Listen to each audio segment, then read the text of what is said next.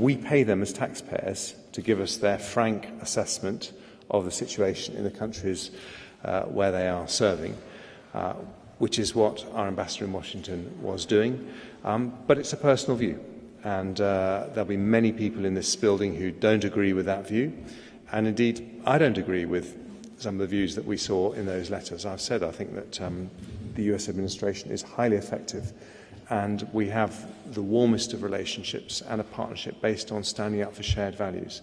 So I think it's very important that our ambassadors and high commissioners around the world continue to feel that they are able to express those frank views, because we have one of the best diplomatic networks in the world, and the foundation of that is the free exchange of information and opinions, and the understanding that we're not always going to agree with each other, but we want to know what people around the world are thinking.